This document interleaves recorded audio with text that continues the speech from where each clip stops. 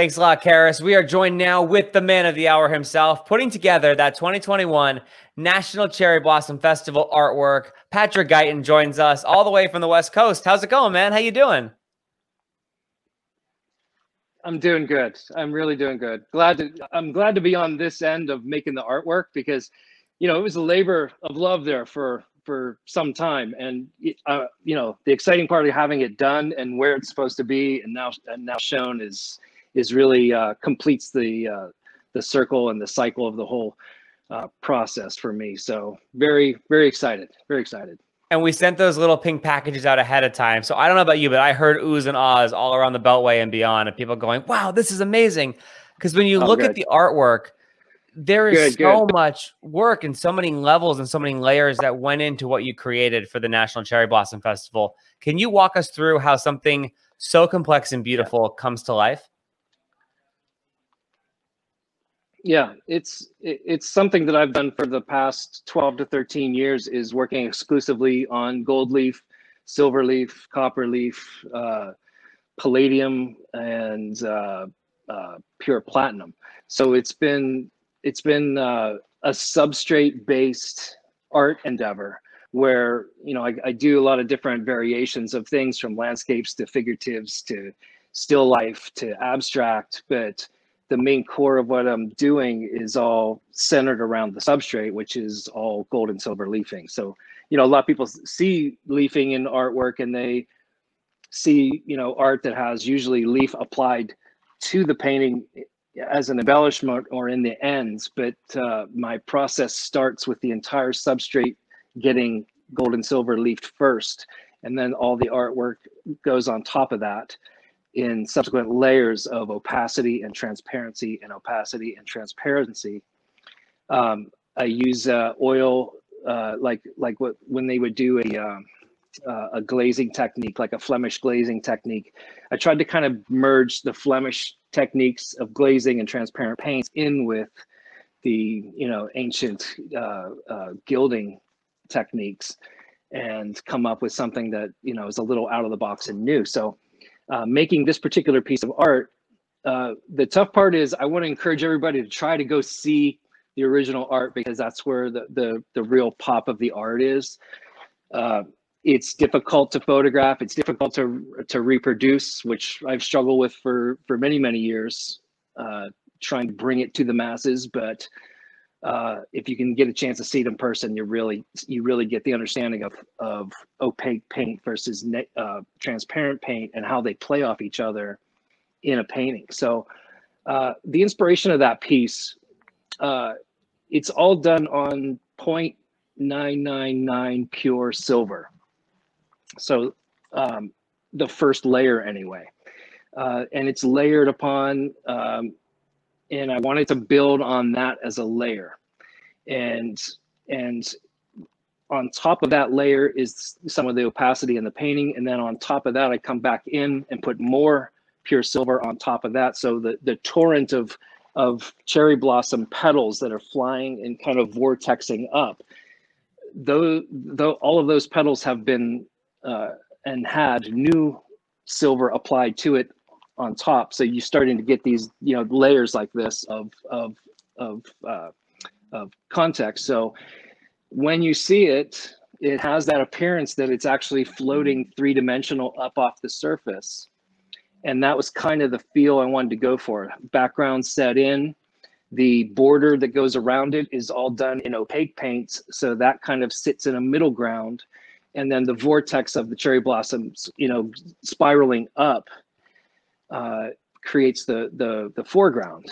But then you have also the additive of these two hummingbirds that have been put in there, kind of nabbing at the petals as they're moving up. And I just wanted to get a lot of energy into that spirally movement, but also bring in the colors. I tried to get the whites of the blossoms in that one state, and then I tried to get that real, magenta-y, brandy wine-ish kind of colors in the other ones. I just wanted to kind of get them in multiple stages of vision. So how would you describe your style? Is it gilded futurism? Is it modern metal? What would you describe it as? Yeah. So I thought long and hard on that for a number of years, and so I ended up with gilded modernism, because I wanted to take the the idea of gilding. I mean, I've followed this across the planet. I've stopped in as many places that I could go that have gilding as part of their history, as far as museums around the world, from St. Petersburg to in Greece and Italy, Japan, China, as far and wide as I could go to find the different avenues and techniques. So I didn't want to really land, in one particular area of culture to flow from. And I think when a lot of people see this, they think, mainly of an Asian culture, and indeed it was. But I mean, you go all the way back to Egyptian times with plating of metal like that. So each culture has had their own take on it, and I wanted to take something that was a little bit of all these different cultures. And so, like, when I do an art show, sometimes it has an Asian feel to it. Other times it'll have a Byzantine feel to the show. Other times it'll have like a more of a Southern European feel to the whole thing. So it's been it's been exploration, and that's what I like and wanted to add in with the modernism part. I wanted to take the idea of gilding. I was a sign painter for many years, and I've been doing gold leafing since I was a teenager. And fire trucks, back when fire trucks actually had gilded, real gilded gold, embellishments on the trucks, all the way from that to doing bank windows with, Wells Fargo or President so-and-so on it.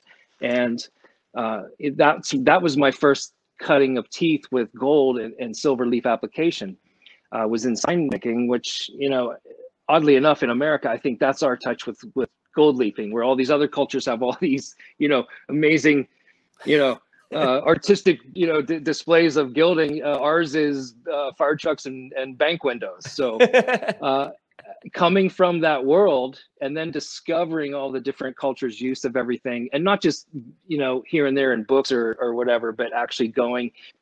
So kind of dumb, uncultured, unart eye question. Yeah. How much silver is in this thing? Well, I don't weigh it, you know what I mean? But like, it's the going price of the weight of silver. So like, for instance, like I'll buy, like I'm really heavily into the pure metals, as far as like when I want to use them, I want them to be full pure. And finding pure platinum is difficult. You can find a lot of like white gold that has a platinum coating on it, but I go to my supplier who they can pick and pull from the planet. So I said, I want pure platinum, 100% pure. I don't want any gold. I want it to be pure, as that's it. And so he says, well, no one just stocks boxes of pure platinum leaf on shelves. So $5,000 to them first, then they employed the company to make it. Then 3 or 4 months later, I get, this much, little books of platinum in the mail that I then can make like 2 paintings out of. So let's just say, there's like $2,500 a painting in just the leaf alone. So the thought and love and time that goes in, and money that goes into art. I love to talk to artists about like the process and how it all comes together, because you look at it and then now that we've heard the story, when we go look at it again, you'll have this even better understanding for it.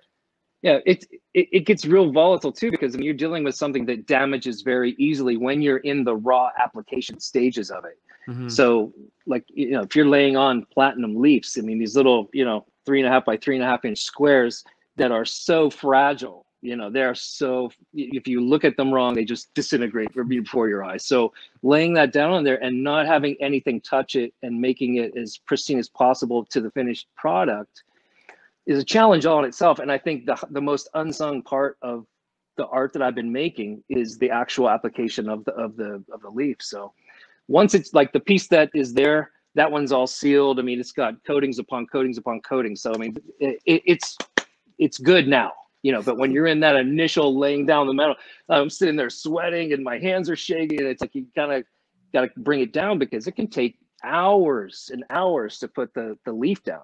So it's like the blossoms themselves in a different way here. The meteorologists are like, if it gets below a certain degree, they're gonna So there's that fine balance. We certainly appreciate the very fineness of a little bit either way can make things real messy. So yes, we completely get that around here.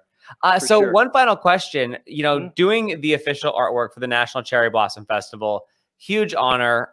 Is it something that you had seen other works and you were like, I want to do that someday? Or how did it come about? How did you get on in our Zoom and Bloom room here? How did you become it was through the an art auction?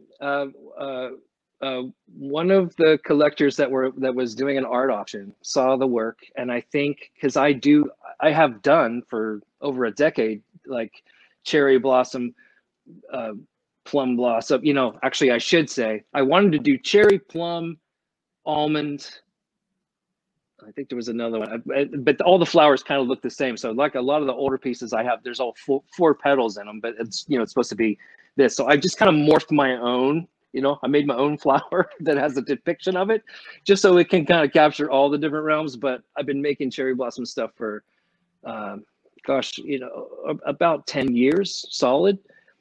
And so during one of the art auctions that I did beginning of last year, I think it was the beginning of 2019, I was approached about submitting some work for this to see if it would, you know, translate. And, you know, you know, seeing the art, you know, I mean, if you take a picture of that, sometimes it's very difficult to translate what you're seeing in real life with all the reflectivities and everything into a print, which is, you know, sometimes, you know, obviously flat. So with some success, with hopefully all the success now in being able to transfer it into products and you know, print work and all that kind of thing, that's kind of where it's settled. And yeah, it was just a gigantic honor to be selected, a gigantic honor to make the piece, and knowing, you know, it can be added into the whole array of other pieces that have been done. I actually know one of the past artists, Simon Bull. I've known him for a number of years, and he raved about his experience with it. So that was really neat. And Peter Max, you know, I go back with him maybe 10 years. So it's been just, you know, like I said before, being on this end of it and having it done, there's a relief when I'm working with this type of art that is strenuous because of the fact that while I'm through these stages, it can get damaged so easy. So getting on this end of it is a relief, and I'm excited now to just see it there in person with everybody else. Well, we can't wait for you to make a trip to DC and to check it out. And Patrick, thank you for your talent. Thank you for your beautiful artwork. And really being such an important part of this kickoff today for the National Cherry Blossom Festival 2021. It's happening, and there's going to be virtual and hybrid components, and we just are so appreciative that you're on this journey, this brave new cherry blossom world with us. Thank you so much. I'm very excited, and just can't wait to get there and get involved with the whole festival.